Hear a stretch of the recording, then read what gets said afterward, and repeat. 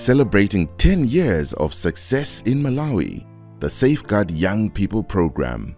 Over the past decade, the Safeguard Young People Program has made a profound impact on the lives of countless young individuals in Malawi.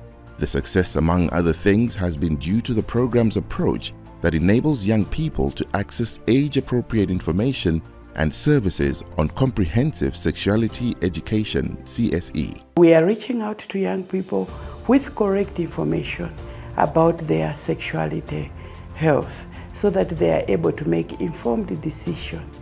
What should they do, how their body develops, and then they don't just indulge in unwanted behaviors or unplanned sex. Gender-based violence is a pervasive problem in many societies. Safeguard Young People is working to combat the vice by educating young people on their rights and helping them engage duty bearers to discuss harmful cultural practices that perpetuates gender-based violence. Monga ino apolisi forum ngati pakupezeka vuto imene ingathe kuchinga maphunziro awo kapena ufulu awo ndinako kuthekera kuafikira makolo a mwanawo komanso mwanayo ndikufunsa vuto pamene ikuchokera ngati izi zikukanika makolo tinayo timatenga ndithu ngati tayendera akakanika timanyamula kupita nawo ku polisi lamulo igwire ntchito. The program has also empowered youth to access family planning services and commodities. This has successfully averted unplanned pregnancies, which has empowered the youth, especially adolescent girls, to continue with their education. Ndimayamba kutenga njira zakulera zinandithandizira kumaliza skulu yanga mwabwinobwino osalenga mimba. Ndimaphunzitsanso anzanga amene sakuzindikira zoti kuliso njira zakulera kuti ayambe kubwera adzazidziwenso njira zakulera kuti skulu yawo adzayimalizenso mu njira yabwinobwino. We've invested in building the capacity of youth to advocate for access to better services. The program has fostered dialogue between young people, service providers, and local leaders to ensure the needs of the youth are heard and met.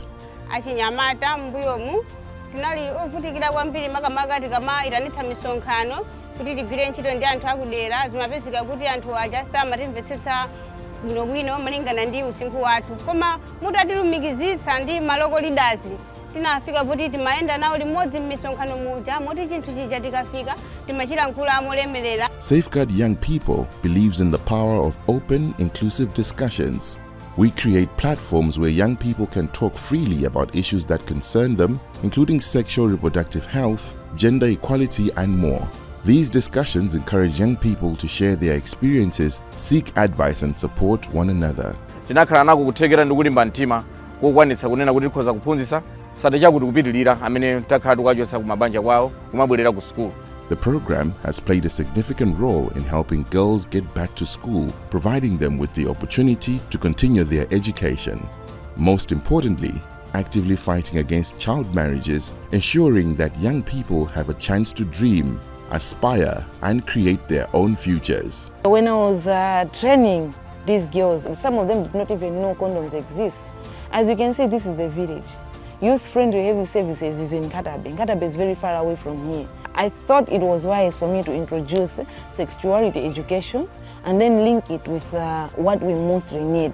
Makolo anga ankafuna kundikwatirisa kumamuna wa kujoni ndipo omwe nditangolemba mayeso anga standard 8 ndiye kunabwera Catherine ukanyazuka uzatiphunzitsa tapa ziphunzitso zake atatha tinakumana naye kumulongosolera ndanandithandiza zoti china chilichonse chomwe cha school chitha kupanga atha kundilipirira. Ndapanga anamba ndivya fizi. It was 2019 up to 2022 ndalemba mayeso anga form 4 omwe nakhuza ndi 18 points. Panopa chifukwa cha moyo umenewu napangidwa select ku Chanko. As the SYP celebrates its 10th year of success, we look forward to continuing our journey of empowerment, support, and change.